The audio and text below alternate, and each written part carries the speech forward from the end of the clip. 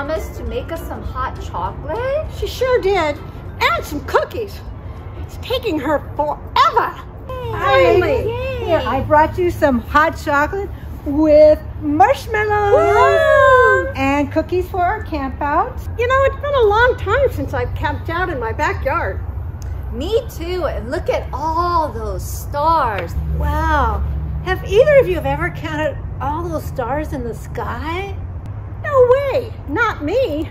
Oh, a shooting star. Ooh, oh. Me either, impossible, too many. Oh, another shooting star. Wow. All these stars in the sky remind me of a story about Abram in the Bible.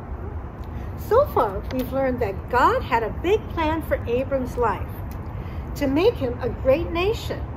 God chose Abram because Abram had fabulous faith.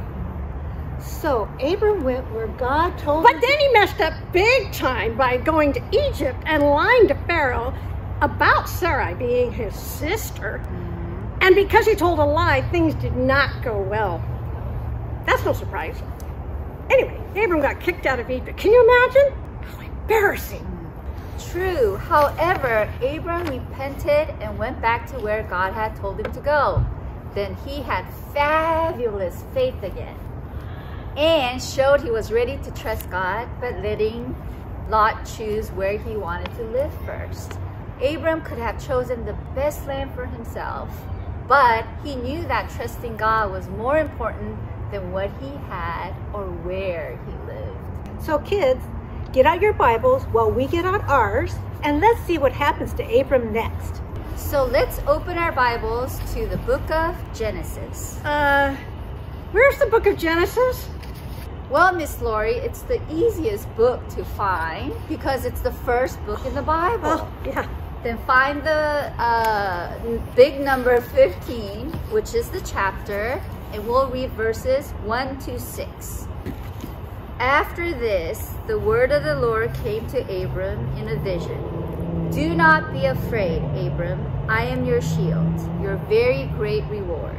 But Abram said, Oh, sovereign Lord, what can you give me since I remain childless and the one who will inherit?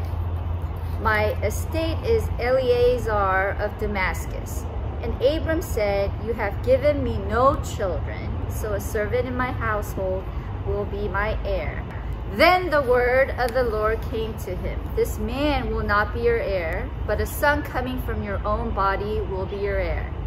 He took him outside and said, Look up at the heavens and count the stars, if indeed you can count them. Then he said to him, So shall your offspring be. Abram believed the Lord, and he credited to him as righteousness. Oh, do you need help?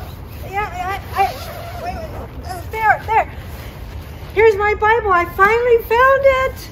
Took you long enough. Did I miss the story? Yeah. It took you like forever. By the way, didn't God already tell Abram that he was going to have a son? And that he was going to become a great nation, have a big family? Yes, but Abram started doubting God. He must have been over 80 years old, and Sarai would have been over 70 years old, which is way too old to have kids. Way too old. It isn't surprising that Abram began to doubt. I mean, sure, God promised him a son, but at that age? Good grief, 80? Ancient. But I know that sometimes it seems like God isn't answering my prayers right away. If I'm not careful, I can begin to doubt God cares about me. And then it's really tempting to try and figure out how I can take care of things on my own. So kids, I don't know about you, but I have a hard time waiting. This story reminds us that God always keeps his promises, but they may not happen as fast as we want or the way we want. Did you notice in verse 1, God says, I am your shield, your very great reward. God promised to protect Abram, and he protects us too. Kids, there's no one better to help us find our way in life than God, who can do anything and knows everything that is going to happen. We still get to make choices, but we can trust God to lead us and help us make those choices. Practice your faith in God. Even if you're unsure of your choice, look up at the stars and remember, God is good, God loves you, and you can trust God.